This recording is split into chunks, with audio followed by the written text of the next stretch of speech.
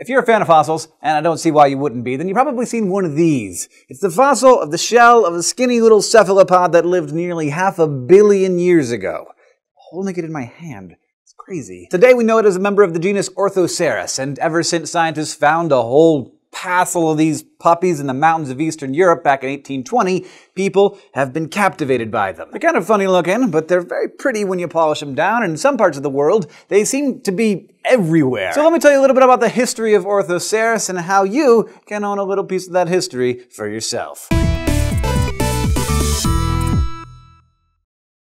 Orthoceras lived in the massive primordial seas that covered much of the Earth more than 450 million years ago. Paleontologists now know this time as the Ordovician era, but for most of the planet back then, it was more like an eon-long hangover from the giant underwater party that was the Cambrian Explosion, a huge blossoming of life that occurred more than 500 million years ago. During the Cambrian, the world's oceans began to teem with life, and many of the animal phyla that exist today came into being. And with all that competition for resources, all sorts of awesome new evolutionary adaptations came along. Claws and pinchers for predation, which became a thing for the first time, and on the defensive side, shells. That's where Orthoceras came in. As one of the earliest known kinds of cephalopod called a nautiloid, whose few living direct descendants today include the nautilus. As its name, which means straight horn, suggests, they had a long, narrow shell that probably made them look like floating squid cream cones. But during the Ordovician, they ruled the seas. They were generally small, probably no more than 15 centimeters or so. They were mobile, and they were fast. And all this made them quite capable predators, thank you very much, so they likely ate stuff like plankton.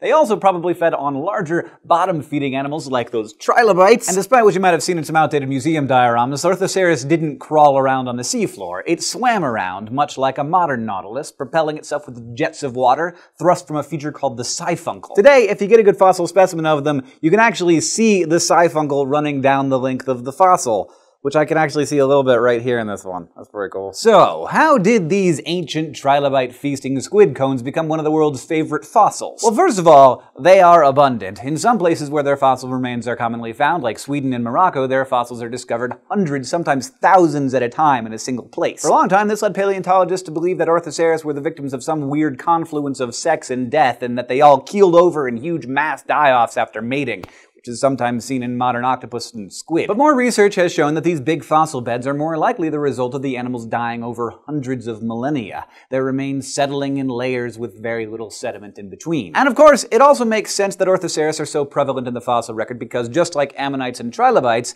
they had shells. When they were alive, their shells were made of a kind of carbonate called aragonite. Sometimes these shells stuck around long enough to fossilize into calcite. Other times, they just lasted long enough to capture sand and soil and other sediments which fossilized into the shapes of all the chambers of the animal's body. So when you look at an Orthoceras fossil, you're really often looking at a kind of mold of the animal's insides, all made of stone. Now, if you'd like an Orthoceras fossil all your own, signed by yours truly, just head over to subbable.com/SciShow to subscribe. And if you have any questions or ideas for us, please leave them in comments below or on Facebook or Twitter. Thank you for watching and continuing to get smarter with us here at SciShow.